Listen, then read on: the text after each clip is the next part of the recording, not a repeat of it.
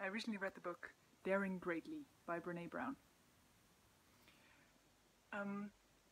What it boils down to, according to Brené, is one of the most important things she learned during her decade of research, is that if she roughly took the people that she interviewed and divided them into two different groups.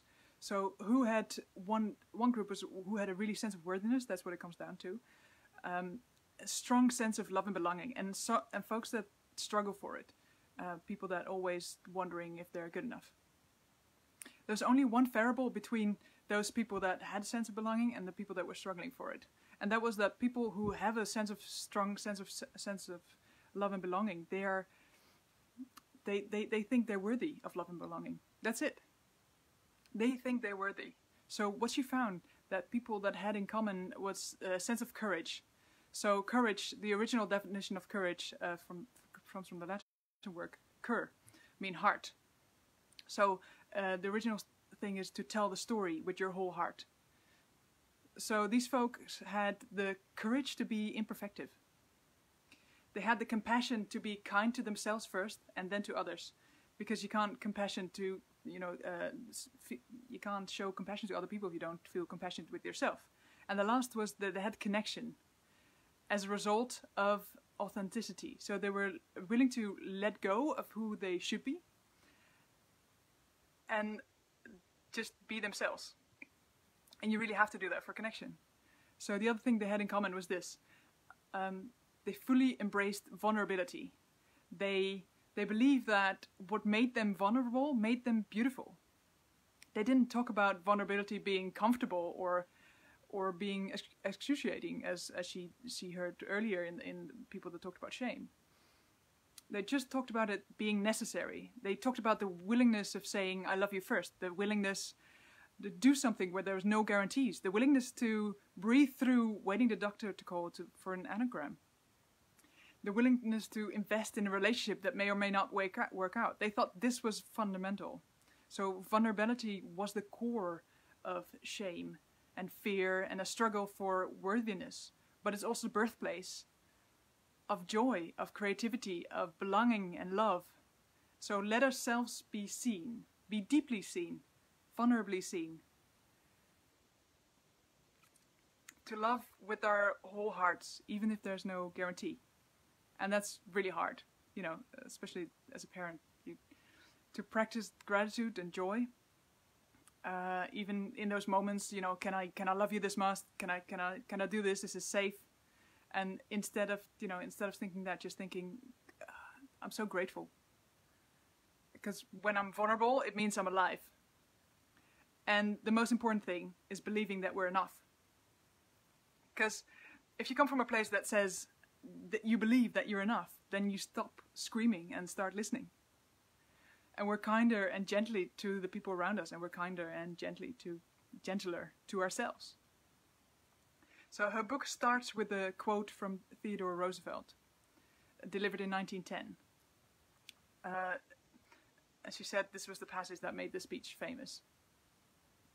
Quote, "It's not the critic who counts, not the man who points out how the strong man stumbles, or the doer of deeds can have done better. The credit belongs to the man who actually is in the arena, whose face is marred by dust and sweat and blood, who strikes value, who errs or comes short again and again because there is no effort without error and shortcoming, but who does actually strive to do the deeds, who knows great enthusiasm and great devotions and steps himself to a worthy cause, who has the best nose in the ends, has the triumph of high achievement, and at worst, if he fails, at least fails whilst daring greatly."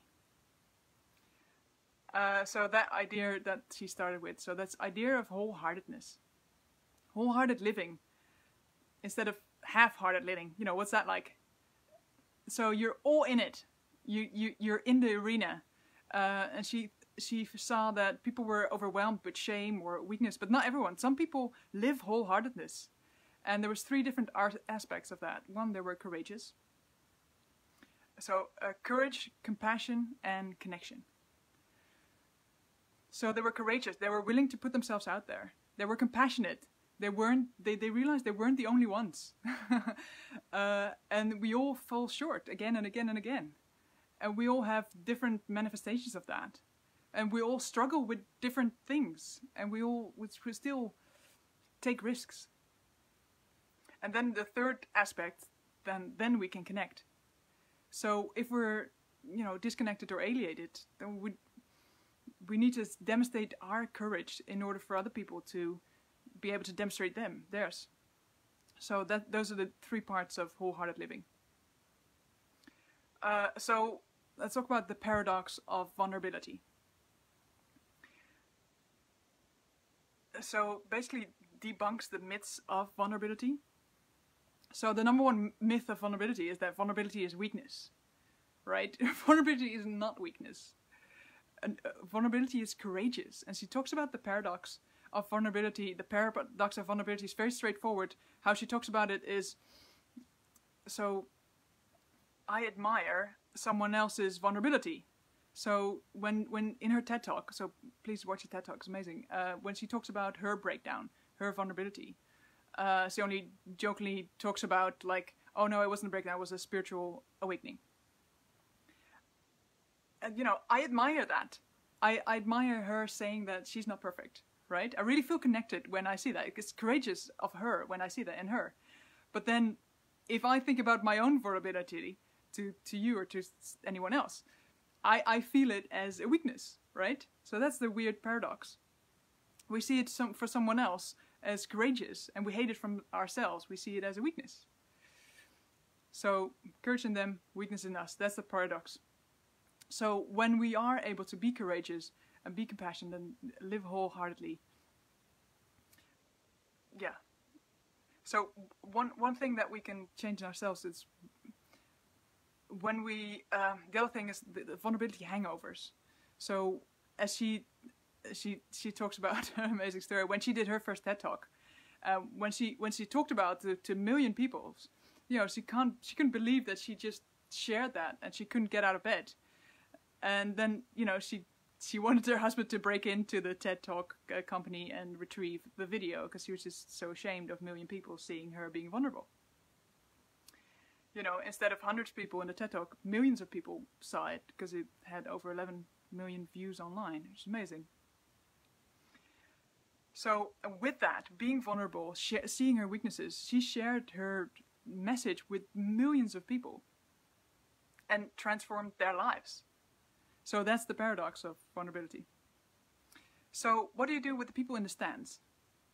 The people who are not in the arena. If you're in the arena, you've got dust in your face, but what are the people that are in the stands that are casting aspersions to you? What do you do with them? First, we appreciate the fact that there's a lot of people in the arena with us. And, let's start with gratitude for them. And all those people around us that do believe in us. They're in the stands. They're with us. So we need to embrace them wholeheartedly and show gratitude for them. And just distance ourselves from the people in the crowd. So, Aurelius talks about this. Why should I care about the opinion of somebody who doesn't even like himself if they don't like me? So if they don't even have a good opinion of themselves, I don't care if they have a good opinion of me. If they're in the stands and not in the arena, they're going to project their failure onto you. So the people who are in the arena, they're the last ones to be hypercritical, because they know they're there. They see you. They know it's hard. So they're not going to be critical. The people who are in the stands who haven't chosen, one of her friends quoted, ignore those people. You're not the jackass whisperer, right? Just let it be. So, hope, big aspect of wholehearted living. How do we cultivate hope is a key aspect. And the most important thing is hope can be learned, hope can be cultivated. So how do we do that? Number one, you have to have goals. You have to have a future you're excited about. So you actually have to have something that you can dare greatly towards. So what are your goals? Set them realistic, but stretch them out. Just set goals that fire you up. And then number 2, how are you going to get there? You know, create your path. Persist. Even if you hit obstacles. So it doesn't mean you know, just pick yourself up, dust yourself off, pursue your path, and achieve your goals. So this is basically a core message that I gathered from this amazing book, Daring Greatly by Brené Brown. Highly recommend it. Thank you for watching, and have a productive day.